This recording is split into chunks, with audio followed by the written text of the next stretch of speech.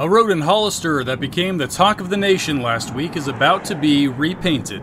It's a 2-block section of Ladd Lane between Paul Drive and Southside Road, and you can see why it became such a talking point.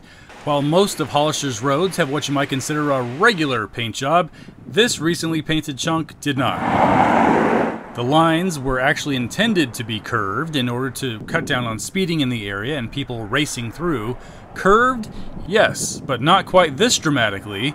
And while some folks have been truly driving within the painted lines, doing the zig to the left and the zag to the right, others are saying, no thank you, and driving straight through.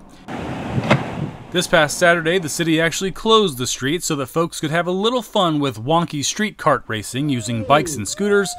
But now that the fun is over, the more than $500,000 project is being made right, and the city of Hollister won't have to pay extra to get it fixed.